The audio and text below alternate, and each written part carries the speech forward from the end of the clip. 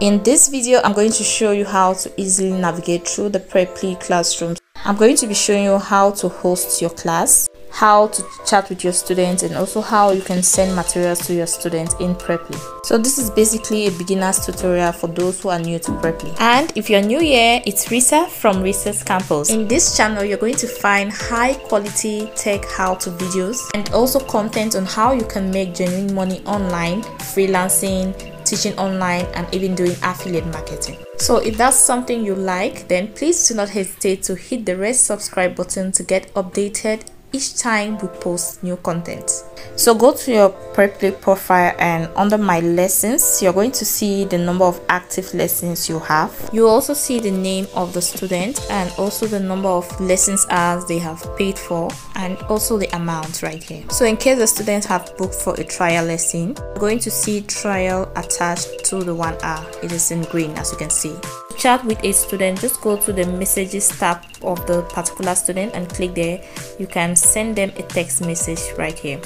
Preply is going to alert you by sending you messages if a student is trying to book a class with you, and if the student actually goes ahead to book a class with you. So you can actually initiate a chat with the students right here and convince them to actually book the class with you, because so many students get confused at this point. They are not sure which tutor to actually choose. So the best strategy is to send them a message whenever you see this alert from Preply. However, if the students have already booked a class, then they are going to be found under the active lesson. Okay, now to send lesson materials to your students, you're still going to be using the messages tab. Just click on this icon right here, and you can choose a material you have already prepared from your laptop. And when you click on the attachment right up here, you'll see the lesson materials that you have sent to the students. Okay, next, if you want to host a class with a particular student, click on the learning plan of that student. You'll be led into the Preply classroom. Just close all of this.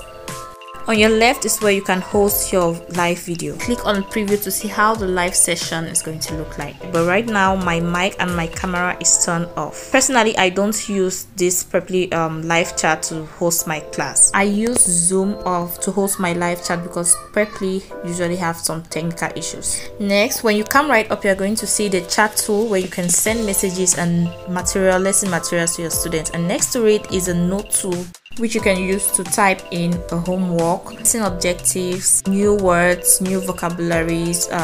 So it's basically a space where you can correct your students. For example, their spellings, new vocabularies that they have just learned, and so much more. Plus, whatever you write here is going to be seen by the student. That is why it is under the shared notes option. But you can also write a private note about the students right here, which is going to be visible only to you. Next is the search bar. When you click here, you can search for Preply's materials, lesson materials, which you can also use in your lessons. For example, I'm just going to search for verbs, and you're going to see the different materials on verbs which you can use in your lesson. You can just click on one and you can start using it. Now they'll provide you with some questions and video materials that you can use. When you click on continue, you'll see the key vocabularies and also some questions that you can use to ask the students and just get their response. And the good thing is that the material is only visible to the tutor. Okay, next let's look at the library option. Preply has a library where you can get lesson materials that you can use for your lessons. Rather than going through the search bar, you can just click on the library tool and you're going to see some lesson materials that you can use for your class. Here you can find materials for all categories of students, ranging from beginners to intermediary to advanced students. Next, during your lesson, you can just see if your students have joined your class by just bringing your cursor. You're going to see if the student is here or not. As you can see, Ania is not here. Preply also has a whiteboard that you can use right here. So that's just all. If this video was helpful, please do not hesitate to hit the red subscribe button and also leave a comment if you have any question. Thank you for watching.